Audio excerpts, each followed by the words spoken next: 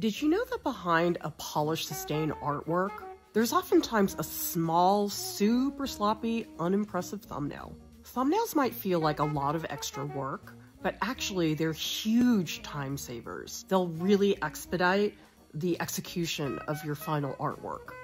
When you make an artwork, you've got some big decisions to make.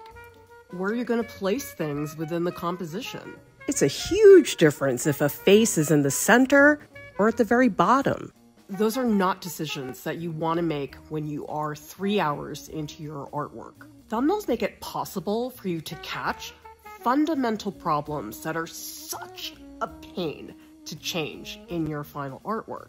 So when you're doing that painting, you're thinking all about brush technique, what color to mix. I know I don't like to be questioning my composition at that stage. For me, thumbnails are like an insurance policy and a security blanket.